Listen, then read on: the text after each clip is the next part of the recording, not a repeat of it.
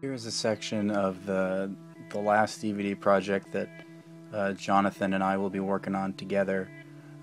We'll still do videos on YouTube, and he's going to still do his radio show, but this is the last tangible DVD that we will be putting together.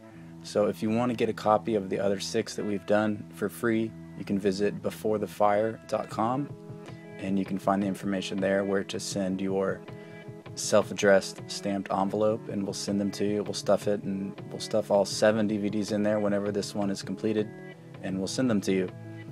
Just put the appropriate postage on there. I don't know, maybe $5 or $6 worth of return postage, something like that. We'll cover it. But here's just a quick look at what this DVD will contain. It's going to be exposing the hive mind that Satan has injected into the human race. If you're not born again believer in Jesus Christ and you haven't been washed in the blood of the Lamb and have not been converted through the power of the Holy Spirit, then you are an unwitting vessel of this evil agenda, whether you realize it or not. And we show examples of this hive mind, collective consciousness that has manifested very recently. It seems to be increasing, and it seems to be very much in the face of those that are awake. But the most important thing to take from this is that you can unplug from this hive mind. You can be saved by believing in what Jesus Christ did on the cross for you. He paid the price in the flesh to fix the spiritual and the genetic issue that we are all up against. We're all born into these flesh bodies that are fallen in nature, and we've all committed sins in our lives, so we're all guilty. It's just like being guilty in any court on the planet. If you committed the sin, the evidence is against you, you're going to pay. And we all have evidence against us, and we're going to have to pay that price unless you accept Christ's payment for you. He took the pain, he died, and he rose again. So he paid for it. Just believe in that. It's really simple. It's so simple. That is what I love about Christianity, is that it's not about human achievement. It's not about what can I do, how many times can I pray facing this way and say this many rosaries and Hail Marys, and or do these many good deeds. It's divine accomplishment, not human achievement. That's what I like about it. And that's why I believe it's so true. It's the most poetic, and it makes the most logical, rational sense. And come and join the family. But this hive mind mentality will manifest itself during the Great Tribulation, the last half, the 1260 days when the Antichrist just kicks it into full gear. There'll be some type of a switch that is flipped. I don't know how that's going to work, but it says that they have one mind, and everyone will give all of their power and authority to the beast and to the beast government. And the mark of the beast is some type of a chip that'll lock you in eternally to serving Satan. And you don't want to serve him. He's a cruel master. So that is the purpose of this DVD, is to expose that and show that there's a way out. God bless you guys. So it's in the video. I want you to, if you need to, go back and watch it, because it's very important that you understand your condition. If you don't understand your condition, it's almost impossible to get saved. You must understand that you are fallen. You must understand that you have a sinful nature. You must realize that you're a sinner and that you need to be saved before you can get saved. And that's what happened to me. I knew that I was a horrible sinner and that I needed a change. Otherwise, I knew for sure I was going to go to hell. So there's a whole world that's hidden right in front of your face, and it's upside down. You're born into like a hive situation. That's it. The whole thing is a big hive.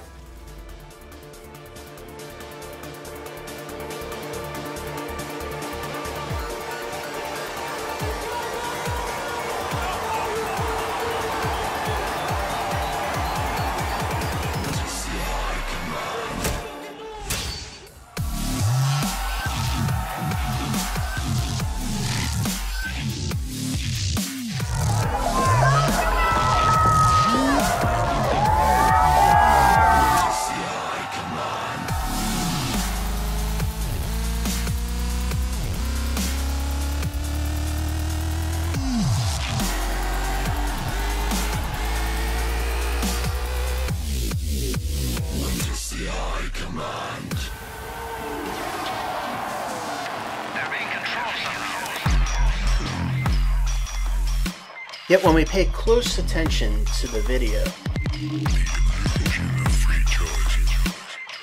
Flight 175's wing should appear in front of the building, not behind it.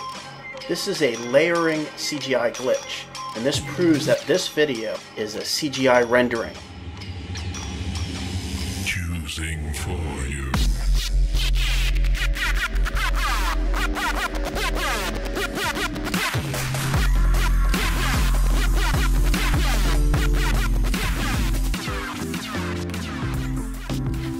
It's meant to signify an artistic statement of birthing a new race, and it's a race with no prejudice, a race within the race of humanity that bears no prejudice against anyone. So that's really the statement in itself.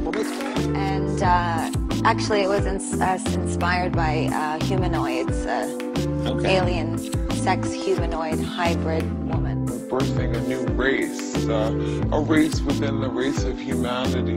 The same as the days of Noah. The entire human race has been infected. Every page, every volume. Can you tell me what's happening here? But I believe what was once one race is now two. One above and one below. Two distinct species that have evolved. And how do those below survive? That is the real question, isn't it?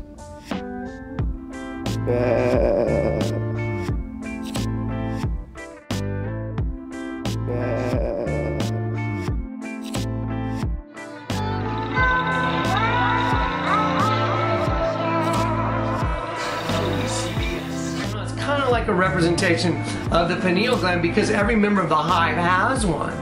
And so what happens is, third eye. Yeah, it's your third eye. That's what they're talking about. That's why the Hindus and the different religions, they have the eye up here on the forehead, and they talk about opening your inner eye and all that stuff. It's just letting Satan in the door and saying, I'm ready, run me in fully and completely, yeah. And they think it's like being one with your Creator. What it is, it's being one with Satan. It is. And then when you get saved, if you get saved by Jesus Christ, you become an enemy of the world. The enemy, the world ends up freaking hating your guts. I was like, dude, what's going on? After I got saved, man, I was like, what is going on? All my friends just abandoned me. I wasn't preaching to them, but they knew, you know, the hive knew. They reject you. The obscure hand I'm moving, fingertips straight to new string. Lurking about unknown, the ghost, you won't move limbs. That a dude's win when I boost the trim. That's the switch, you're my slave, yeah, you can ask me. The truth about foreign beggars, are we truly the Illuminati? No, it's something like the Truman Show, bro, we're moving nasty. Enter my zone, let the fungus strike. You've been inducted to the hive win. Choosing for you. There's a whole world that's hidden right in front of your face, and it's upside down. You're born into like a hive situation. That's it. The whole thing is a big hive. The night I got saved, if you want to hear the rest of my testimony, it's on YouTube. You should go watch it. Because I was in this thing called the Secret Policeman's Ball. And I want you to look how obvious that the shield on the car of a police department car is the head of an alien. I don't care what anyone believes. Because I have the Spirit of all truth living in me that discerns all things. And so when you look at this, you'll go, oh my gosh, the police department shield is an alien head. Well, it's the same shield for Austin, Texas, as it is for San Antonio, Texas. I've seen the same thing on a Houston police car. It's all the same. They're like the enforcers of the hive.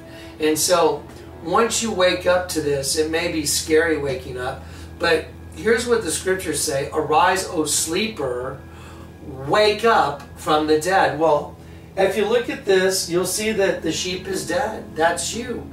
Arise, O sleeper, wake up from the dead. I want to show you real quick. This is a National Geographic. I believe it's April of 2001. Right here, it's April 2001 issue. And it's Akhenaten, which Akhenaten is actually Imhotep, like the mummy. And it means, Akhenaten means worshippers of the sun. I'm going to show you where the hieroglyph that the Lord allowed me to decrypt came from. There it is. You zoom in right on that alien head so they can see. And now you can look at this and compare it to what I did on the hieroglyph and how I decrypted it. So here's the point. This this hieroglyph of Akhenaten and Nefertiti is identical to the image of the Virgin, which is also identical to the entire Vatican itself. The Vatican is built at St. Peter's Basilica. The word basilica means royal abode of the basilisk. Go look it up on Google. Don't even believe me. Go research it yourself. So the word basilica means royal abode of a king of the basilisk. A basilisk is a legendary serpent, like the one from the Garden of Eden, which is what it is. A legendary serpent that kills with its breath.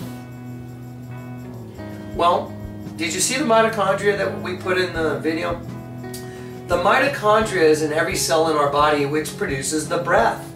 So if we were a human being, we were a race of beings that had the breath of God in us, so we had the Spirit of God, we had the breath of God, and another race of beings bred with us, then that race of beings would be stealing the breath within our own temple. What do you think's going on? What do you think Lady Gaga said? My performance at the Grammy Awards about the egg and the rebirth is about another race of beings being birthed within the human race. A race within the race of humanity. Right on the money. Because she's a demonic mouthpiece for the devil. That's what she is. God have mercy on her. I don't hate Lady Gaga. I feel sorry for her, man. She's on her way to hell. She's a mouthpiece for the devil. So is Miley Cyrus. Did you see Miley Cyrus, guys? Look at the camera. Ready? Oh, wow. The tongue hanging out the side of the mouth? Oh, just like the sheep. Same as the sheep in the hieroglyph. Here, the queen upside down, and in the kid's head. Both of them have tongues coming out of their mouth. This one's real easy to see. There's the tongue right there. It's the bottom lip of the queen. If I turn it upside down, you can see it real easy. That's the tongue of the sheep. There's the eye of the sheep right there. And there's the ear. Ear, eye, nose, tongue of the sheep. So, what's going on inside of our bodies is we are becoming a desolation. Our bodies are becoming desolate. And we cannot really reach out to God at a certain point. Same as the days of Noah. Look, in the days of Noah, it will be the same as the end of the world. It says in the Bible, so it will be in the end of the world. It will be the same as the days of Noah. Well, what did God say in the days of Noah? My spirit will no longer strive with man. If you go look up the older text, it says, for he's turned from man to beast. What are we turning into? The beast.